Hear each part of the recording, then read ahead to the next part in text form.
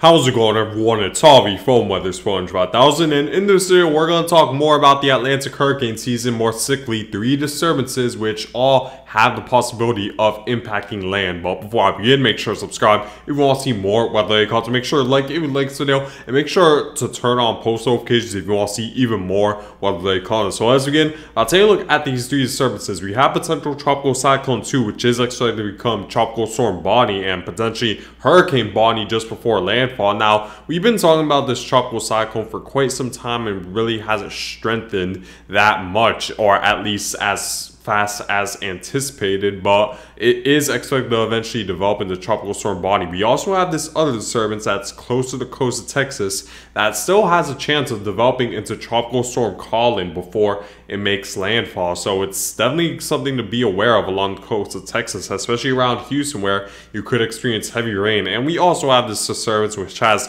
a low chance of developing. So first, let's take a look at Invest 95L, which is pretty much just off the coast of Texas, and we do see that there's quite a bit of convection going on, especially on the eastern side of this low pressure system, where all the rain showers are located in this area. Now, if we were to take a look at the wind shear, you see that the wind shear isn't necessarily strong unless you go this far up north towards Louisiana and Texas, but the wind shear for the most part around center circulation is quite light. The sea surface temperatures are warmer than average, so really the only thing that's going to inhibit this storm or prevent it from developing is the fact that it won't have a lot of time over water to really organize themselves, because with tropical cyclones they need quite a bit of time to organize themselves and create a closed circulation for it to be considered a tropical storm.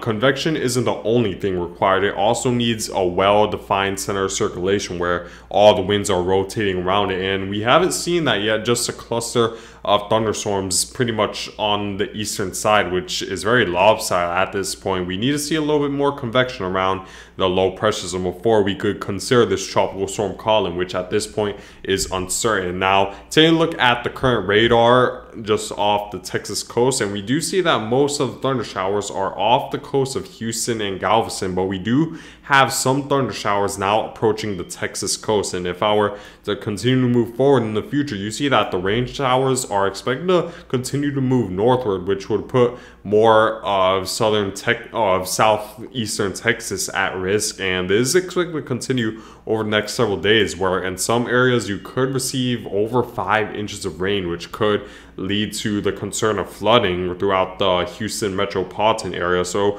it is definitely something to pay close attention to. This, of course, if this even does develop into a tropical storm, it's going to be primarily a weak tropical storm, but it still has the possibility of dumping a very heavy amount of rainfall, and flash flooding is certainly a possibility. Again, the wind shear, you see that it's fairly light, so the conditions are conducive for a tropical cyclone to develop. The question really is that will it organize itself fast enough before it makes landfall, which is a big question, which is the reason why it's pretty much 50-50 on whether or not this low pressure system will develop into a tropical depression or tropical storm. You see that there isn't a high amount of stable air, but there isn't necessarily a high amount of very moist air either. That really shows that there's a high amount of lift surrounding low pressure system. So it has around, I'd say, a 50-50 shot of developing into tropical storm Colin, but whether it does or doesn't, you need to pay close attention to heavy rain along the southern Texas coast. So make sure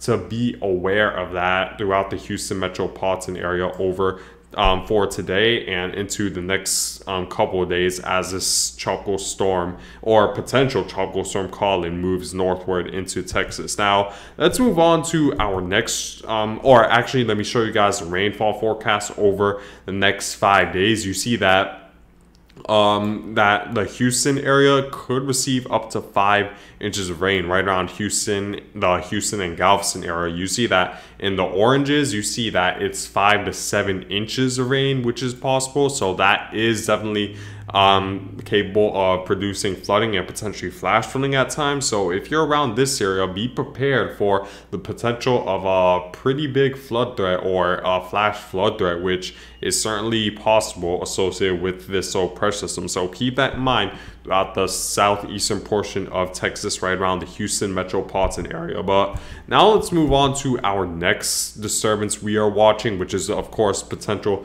Tropical Cyclone 2, which is just north of Colombia at this time. And you see that it's very disorganized. We don't really have an area where the convection is circulating around the low pressure, and you see that we're just seeing a very scattered and broad area of thunder showers with no real organization. So there are a couple reasons why we aren't seeing this storm develop as initially anticipated or as fast as initially anticipated. And the reason why we still don't technically have a tropical storm, even though we do have the wind speed that's tropical storm force. The reason why is for one thing is that the wind shear ended up being a little bit stronger than normal. You see that if we were to take a look at these clouds right here, you see that we do see clouds in the upper levels drifting towards the eastern direction, which shows that there's a decent amount of wind shear over this low pressure system. It isn't a strong enough it isn't a strong amount that's necessarily killing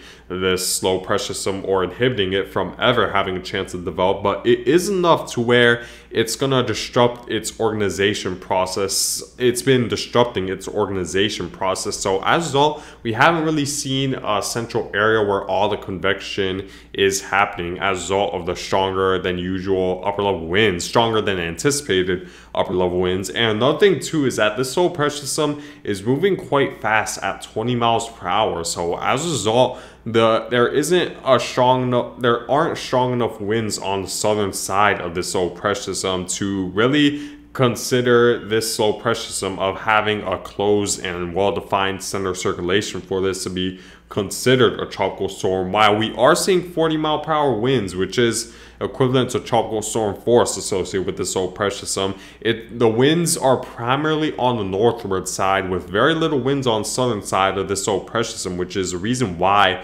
this hasn't been named Tropical Storm Bonnie just yet. The storm's just moving a little bit too fast to the point where the speed of this storm is pretty much the speed of this storm, along with the speed of the easterly surface level winds, are causing this storm to have weak winds on the southern side coming from the west. So this is really struggling to develop into tropical storm and has been over the past several days. However, that is expected to change because as this continues to move westward, the wind shear is expected to die down in this area. So it is expected that this low pressure system will go under a gradual intensification as it heads further westward. If we were to take a look at the GFS model at this time, here's the low pressure system. If I were to continue to move forward, we do see that the GFS model wants to strengthen it down to around 1,002 millibars, which isn't necessarily extremely strong, but it is at least strong enough to be considered a tropical storm, or at least a tropical storm with a well-defined and closed center of circulation that could be around 60 to 70 miles per hour at 1,000 millibars. So that's certainly something to be aware of. And while the millibar pressure seems kind of high for a storm that could produce winds of 70 miles per hour, we have to keep in mind that this storm is expected to have a small circulation, so the energy will be more concentrated over a small area. So despite the high millibar pressure, it's still able to produce winds of 70 miles per hour, and you see it makes landfall somewhere in between the border of Costa Rica and Nicaragua. But so you need to keep that in mind. And throughout Nicaragua, I expect some coastal flooding along the more vulnerable areas because it still will produce a decent amount of strong winds to bring some coastal flooding and storm surge along the coast. But I think the biggest impact with this storm will be the heavy rain threat, as you see that the heavy rain will go over Costa Rica, Nicaragua, even portions of Panama will get involved with some heavy rain. So you need to keep that in mind if you're close to a flood zone in some of these areas, that flooding is likely associated with this storm. since it has so much moisture with it, as shown by the humidity map. And if we were to take a look at the wind shear, you see that the wind shear will be very light as well. You see that while we are seeing a decent amount of wind shear right now as a result of this upper level high, you see that the wind shear does subside, which will allow the storm to organize itself a little more. And you see that beyond that, we will see the storm strengthen quite a bit to almost hurt or right around hurricane status just to the south of Mexico. The good news is that at this point it's expected to mainly stay offshore, so at least based on the forecast, there's still that possibility that maybe it moves a little bit closer to the shore, which would be a bigger worry for the coast of Mexico. But at this point, the most likely scenario is that this will stay offshore, but you still need to pay close attention to high surf throughout the Pacific, so make sure to keep that in mind. But throughout Costa Rica and Nicaragua, the impacts are pretty much certain at this point. Expect a heavy rain threat, expect gusty winds, potentially a hurricane could make landfall,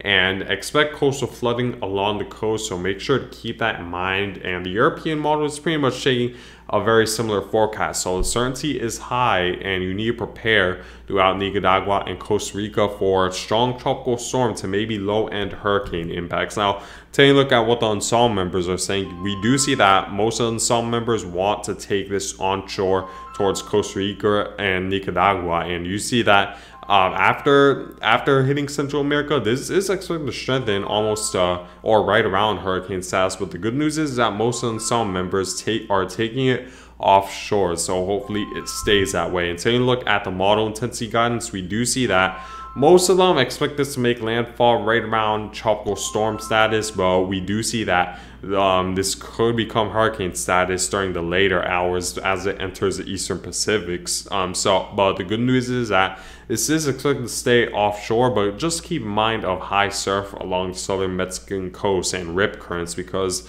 those are unfortunately one of the leading causes of weather-related deaths throughout the world, people underestimating the rip current risks. So keep that in mind throughout southern Mexico. Now, if I were to show you guys my forecast when it comes to strength of Tropical Storm Bonnie, we do see that this tropical storm is expected to move into Costa Rica and Nicaragua. I'd say right around strong tropical storm status, around 65 to 70 miles per hour. This should strengthen gradually as it heads towards Central America.